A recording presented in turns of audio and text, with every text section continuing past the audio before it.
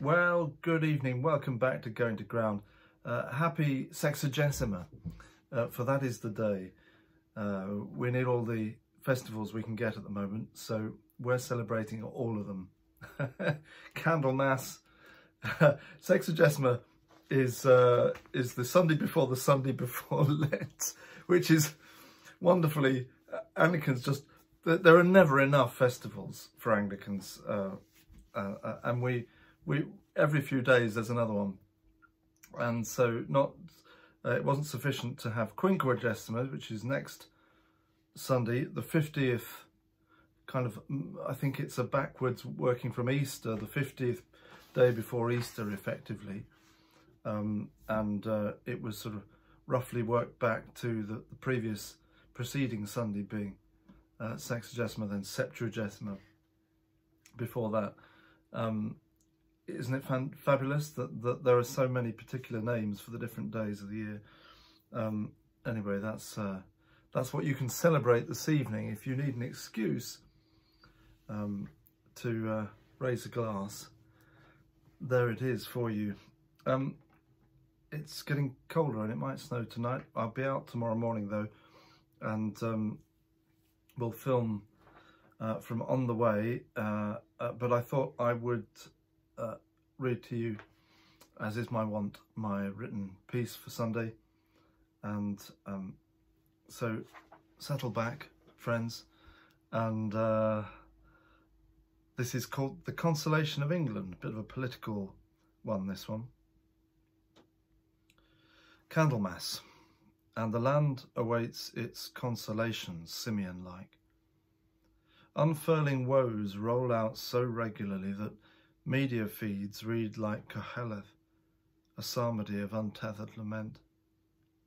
The temptation is to withdraw into immediacy, of course, and simply feel the incoming, as if sat in a gaming chair of perpetual reaction, spotting and batting away the next insurgent.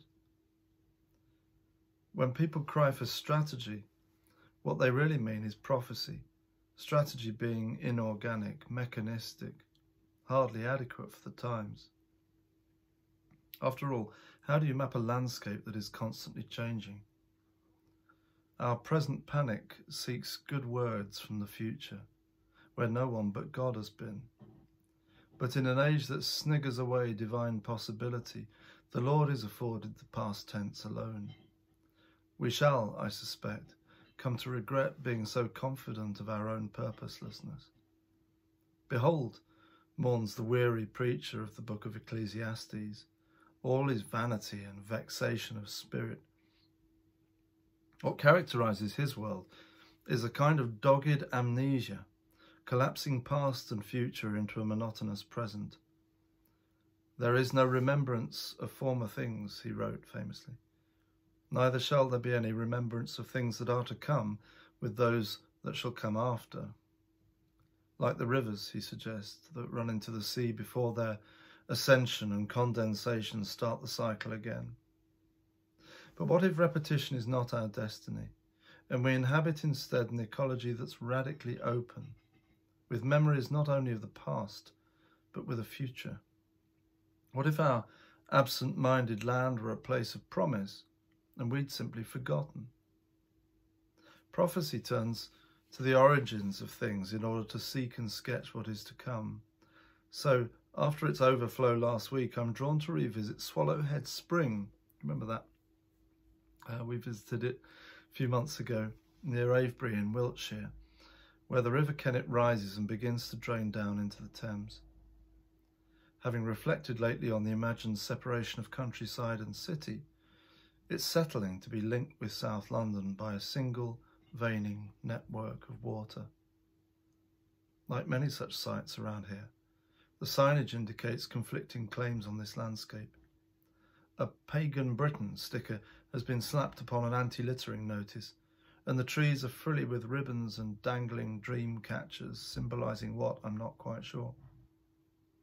What is clear, however, is the enduring need to mark territories where meaning or identity has been found, our arrow-hearted initials notched into the bark. Lovers and villagers would apparently come to Swallowhead Spring for Good Friday picnics before shinning up the then accessible Silbury Hill. When I last visited in October, it was just a dry basin with a slightly sludgy brook, but now I can hardly approach for the cataract. Back home, a bubble-wrapped book has arrived, being the proceedings of the 1941 Malvern Conference. I can show you it if you like. There is nothing, as I may have remarked before, quite like the arrival of a second-hand book by post in a brown paper package. It doesn't have to be tied up with string. R.I.P. Christopher Plummer. But a substantial second-hand volume is a joyous thing. Anyway, where am I? I digress.